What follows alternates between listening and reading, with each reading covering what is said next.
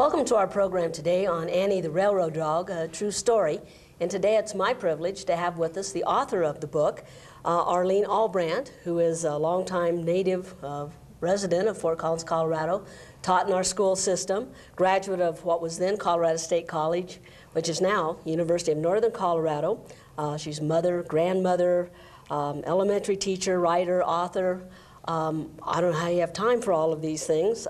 You've done historical presentations, you've done things for our school children, you currently write for the Senior Voice, do a column for that.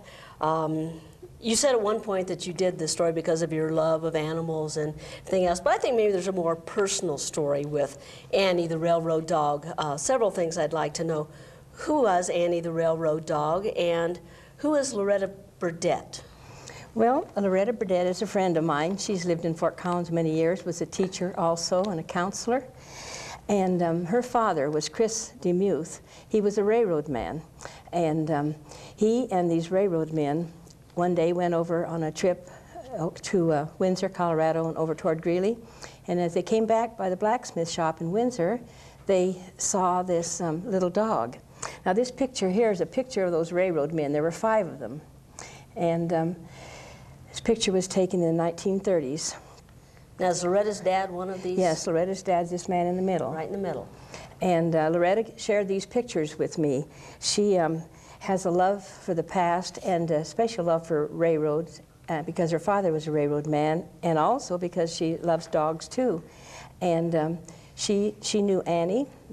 Her father used to bring Annie over to their house sometimes for exercise.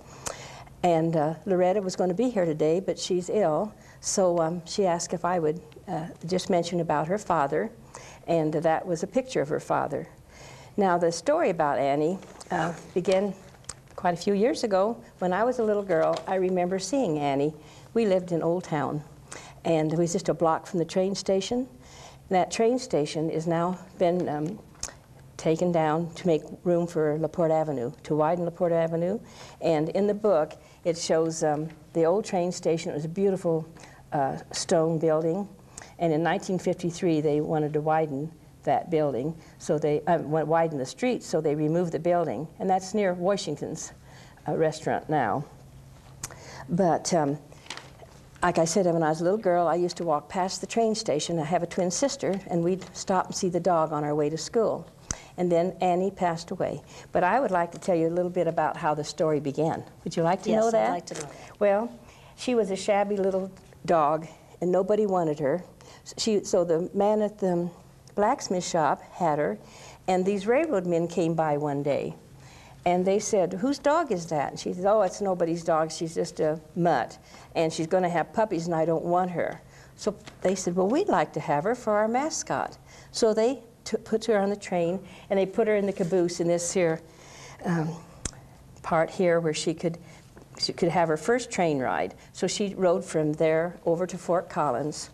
And when they got to Fort Collins, they didn't know what to do with her. They thought maybe the train station manager might not like her in the depot, so they put her in the basement where it was warm by the furnace. And she ate down there, and the men would bring their scraps and feed her. And she lived to be a quite old dog. In my book, I have a picture of Mr. Demuth with Annie, and this is about the only real picture we have of Annie. This was in her olden days when she got arthritis and she was kind of stoved up. And he would take her to his house. Well, the day that Annie, first of all, she was living there and she had her puppies. And I don't know exactly how many puppies. I've tried to do research, and we don't know exactly how many puppies she had. But in my book, I had an artist draw this, illustrate that picture, and I just made 3 puppies because I thought about the 3 pigs and the 3 bears, so I thought I'd have 3 puppies. But the puppies were given away to some little children, and I think one of the railroad men took one of the puppies. And when they would take her for a walk, the reason I wanted to include this in this book is because, since it's local history, I wanted to mention about the places she walked past. And she walked past the fire station. The fire station's been restored. And she used to go by there, and the firemen would pet her. She'd go by the Silver Grill, which is a few doors away. They'd give her scraps.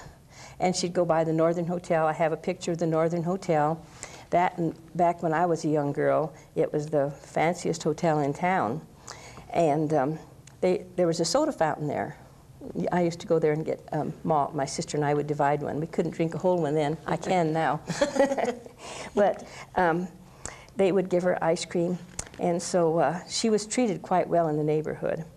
Well, one day she didn't feel very well, and she had those puppies. Then she got older. As she got older, she got so she didn't want to go on the train anymore, but she would greet the passengers as they would come in. The passenger train would come down from Wyoming, from Casper, Cheyenne, and Fort Collins, and she'd always be out there to greet the passengers. One day she wasn't out there, and they went downstairs, and they found that she'd died. And so the railroad men didn't know what to do. They wanted to bury her nearby, so they buried her by the railroad tracks right near the station. And this is a picture here of her stone. And Loretta Demuth's father used to do cement work before he worked for the railroad, so he made that head marker. Now that head marker's 1948, that's 60 years ago that she died, and that's still there. But it's there because Loretta didn't want them to tear that down when they fixed the railroad tracks there. So she talked to Carol Tunner, who's a preservation specialist in Fort Collins, and Carol went to work to get it saved. And then they got a grant from the Colorado Historical Society, and they built this beautiful fence around it with brick pillars, and it's preserved now, and that's a landmark in Fort Collins. And so I think the children in Fort Collins should see that landmark and see that little head marker. Well, if families want to take their children down to see this, where would they find this? Well, it's right on by LaPorte Avenue and Mason, right by the tracks there, near Washington's restaurant or bar and grill, and you can see it very well from LaPorte Avenue and Mason. So is there parking down there where yes, people there get is. out so they go in and take a look? Okay. Yeah, and there's a little plaque right on this pillar that says to Annie, our railroad dog. It said she used to greet the passengers and so forth. And there's always some artificial flowers there that somebody puts on her grave during different seasons. I think there's poinsettias now for Christmas and Easter time. Sometimes there's lilies. And so she's not forgotten. And the main thing, the reason I wrote the book, is this lady, his name is Dawn Weimer. She's a wonderful artist and a sculpturist. She made this beautiful statue. It's life-size of Annie last year, and the library bought it. And they have it in front of the library, and they have little footprints, little dog footprints around it. And that was dedicated, I think it was in August. I was at the dedication. And they have the statue down there, so when children go to the library, they can stop and see the little statue of the dog. And a lot of children have bought the book at the library, and they can also check it out at the Fort Collins Library. I named this chapter, All Good Dogs Go to Heaven. I think Annie was a good dog, and I'm sure that's where she is.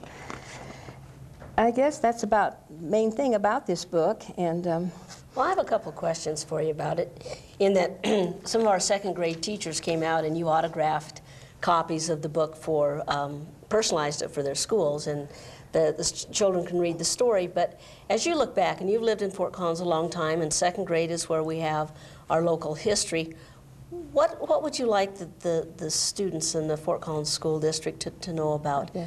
Why is Annie important, or the railroad, or what is it historically that you would like them to get out of reading the book? Well, I think one thing, it tells about Old Town, and I have a love for Old Town.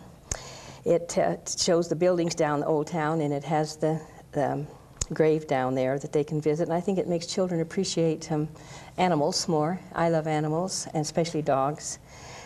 And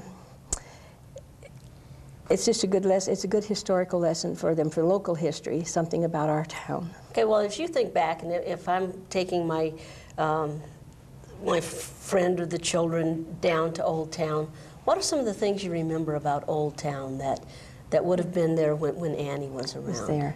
Oh, there were a lot of things, and some have been, it's too bad some of the buildings have been taken down. One of the main things was the First National Bank on the corner of Mountain Avenue and College Avenue was a gorgeous building with white big pillars, and it had a square clock. You could see the time from all four directions, and that was torn down and put this small bank on one-story building on that beautiful lot, and that was a historic building that was removed.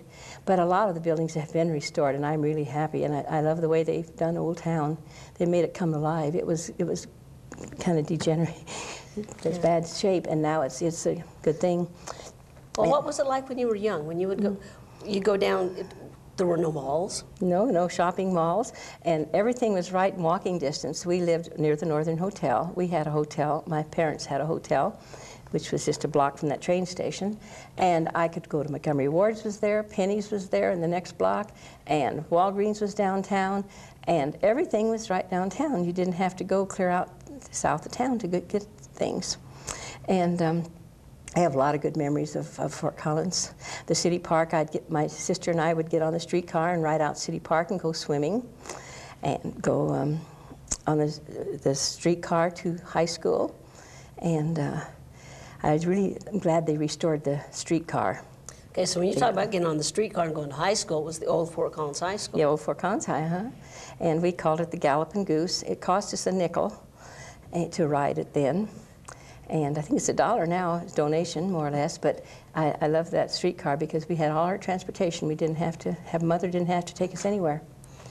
Go to the park, the city park. Of course, it's the same city park out on West Mountain Avenue. And well, as you're thinking back during the era of Annie, that was World War II era. Yes, what kind of impact did the war have? You were just a young girl, right? Yes, I was a teenager.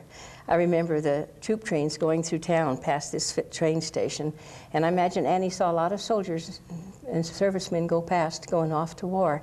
And my twin sister, this is sort of a little funny joke, but my twin sister and I were just skinny little teenagers, and we thought it was our patriotic duty to go and wave to the soldiers, tell them goodbye.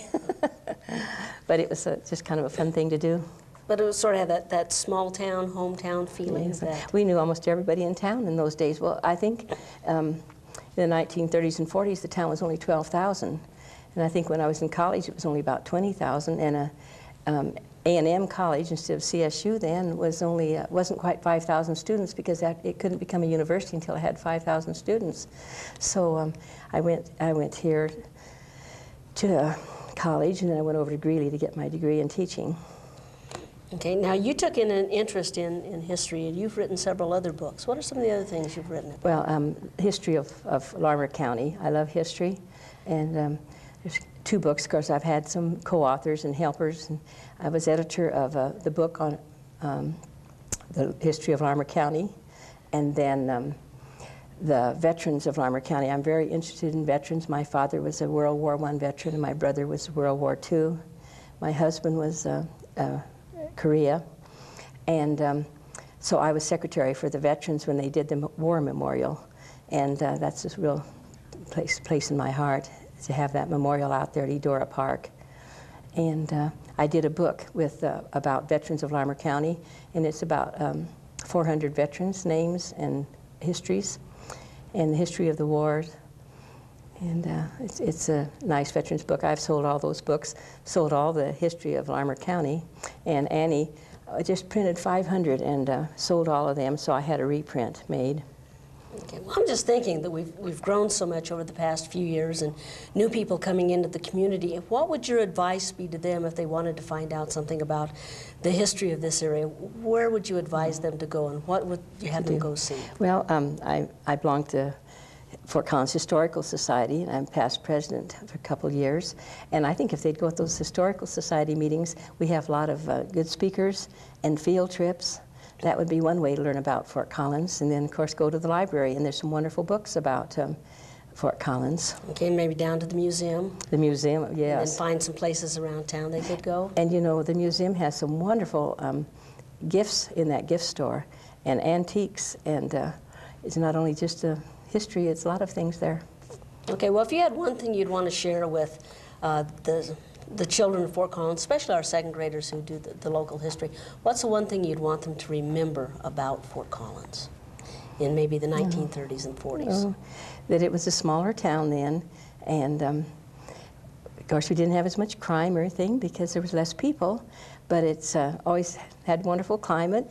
I love Fort Collins. I just love everything about it. I have a little grandson that's in second grade, and he loves history already. Oh, that's good. I'm glad to hear that. From his grandma. Yeah. Okay, well, I'd like to thank you for taking time to come with us today and share this and encourage people in the community. If they would like to see Annie's grave, they could go down to the site where she's buried, or go to the museum, get information, or go to the library and check out books on our local Fort Collins history. Well, thank you for being with us. And thank you.